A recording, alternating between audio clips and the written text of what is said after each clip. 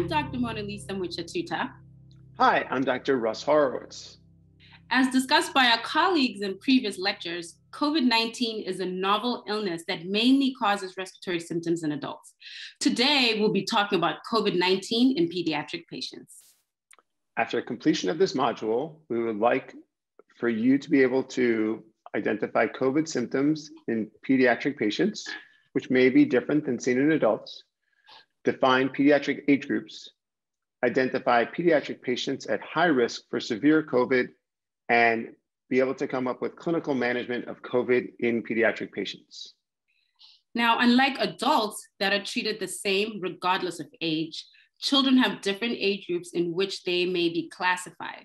Here are the age groups we'll be using in this talk. Neonates refer to people less than 28 days of life.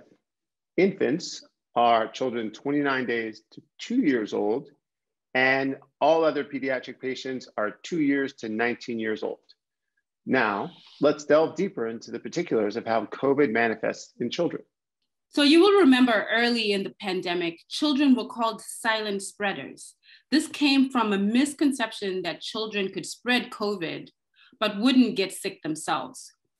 We now understand that COVID may be contracted by all humans, regardless of age group, and this diagram shows interchangeable transmission of COVID-19 through all the age groups.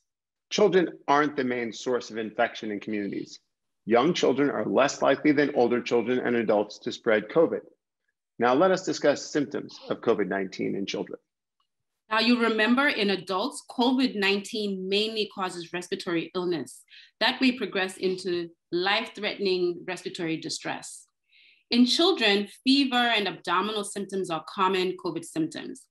Other anatomic symptoms of the body may also be affected, but to a much lesser extent. The majority of pediatric patients with COVID-19 will have asymptomatic or mild courses, and these patients will usually recover at home with simply supportive care. However, some groups of children are at risk for severe symptoms, which may require admission for advanced interventions. When comparing adult and pediatric patients, you will notice adults are more likely to suffer from stereotypical symptoms of shortness of breath, cough, and fever.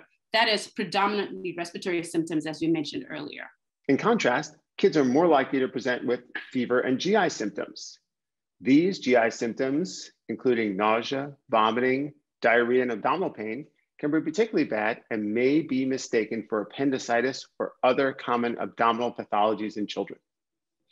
As in some adults, COVID infections in pediatric patients may have mild symptoms or no symptoms at all, as we discussed, resulting in misdiagnoses of infection in asymptomatic children and adult patients alike. Children often suffer from respiratory and GI illnesses. COVID symptoms overlap greatly with those of other traditional illnesses. Therefore, it's essential to have high index of suspicion for COVID when children become ill.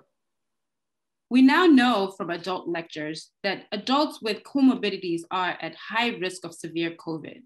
We also know that most children are usually healthy and lack comorbidities. However, when children have any comorbidities, they are at increased risk for severe COVID illnesses, just as adults with comorbidities are. Kids who are at risk of serious infection include those who are less than a year of age and those with medical conditions, including things like asthma, diabetes, immunosuppression, and obesity. These comorbidities make the children at high risk, regardless of how old they are. Now, another special group that we would like to highlight as being high risk for COVID are newborns. However, it is important to remember that newborns are at increased risk to most common infections, like pneumonia, bacteremia, and meningitis early in their lives, and now COVID as well. Standard fever workup for neonates should always include COVID testing. Mona, this is really a very important point. Remember that COVID infection can mimic other common illnesses in the neonatal phase. Even if COVID is suspected at the source of a febrile illness in this age group, strongly consider treating neonates empirically with broad spectrum antibiotics and investigate for COVID if testing is available. Now, let us discuss management of mild to moderate COVID symptoms. Remember, there is no cure for COVID-19 yet. As such, the mainstay of clinical management of COVID patients, adult or pediatric, is supportive, as you mentioned, Russ. This simply means there is no cure for the disease, but management of COVID illness may be tailored to the specific symptoms that a patient is experiencing. For instance, patients in respiratory distress are provided supplemental oxygen via nasal cannula or non-rebreather mask to a goal oxygen saturation of greater than 93%. Other modalities may include BiPAP, high flow, or bubble CPAP, depending on the cooperation of the child and respiratory status of the patient. Another common symptom in kids with COVID is fever. Supportive management includes usage of antipyretics like paracetamol, acetaminophen, or ibuprofen to control fever, minimize discomfort, and reduce insensible losses. For high-risk patients, consider empiric antibiotics to cover for other common severe illnesses. GI symptoms are common in children with COVID and can result in dehydration, especially when they are unable to tolerate PO or have excessive fluid losses. These children may require IV hydration if they are unable to tolerate oral rehydration.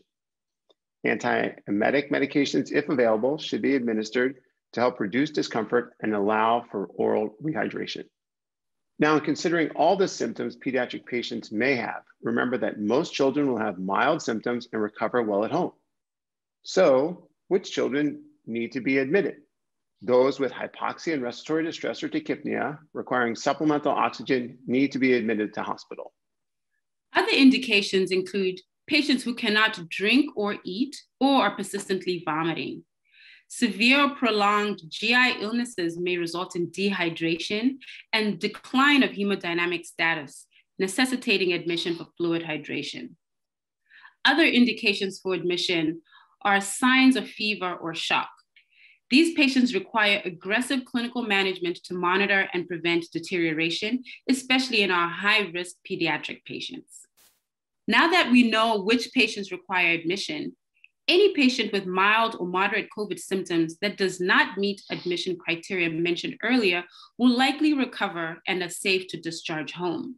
The clinical picture may change. So here are some tips on what to instruct parents to look out for in their kids and when to seek medical help.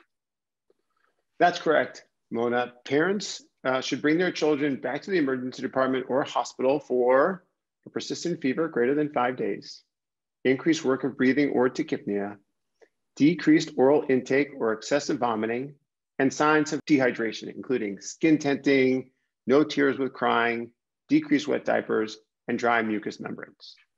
We've covered a lot of material on how to approach and care for the pediatric COVID patient. Here are some key pearls. Remember, COVID in kids usually presents with fever and GI symptoms like vomiting and diarrhea. Pediatric patients have some respiratory symptoms, but they're usually not as severe. High-risk pediatric patients like children less than 1 year old or kids with comorbidities are at risk for developing severe COVID. These are great points, Mona. Also remember that most pediatric patients have mild symptoms with COVID and recover at home. The majority of pediatric COVID admissions are secondary to dehydration, but some may be admitted because of respiratory distress. Fluid hydration, oxygen supplementation, and fever control are the mainstay management for the mild to moderate pediatric COVID patients. Thank you so much for your attention. We will discuss MISC approach and management in the next pediatric module.